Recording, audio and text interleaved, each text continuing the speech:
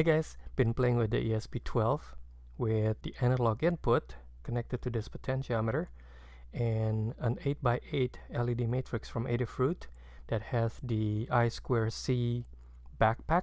So now instead of requiring 64 individual I/O pins, we can now drive it with just 2 I/O pins, which is data and clock. Let me show you what it does.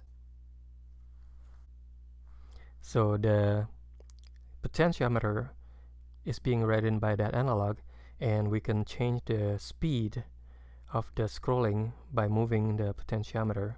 So it can go really slow, go a little faster, or can go super speed.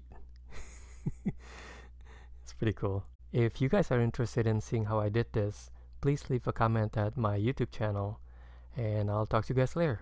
Thanks for watching, guys. Bye bye.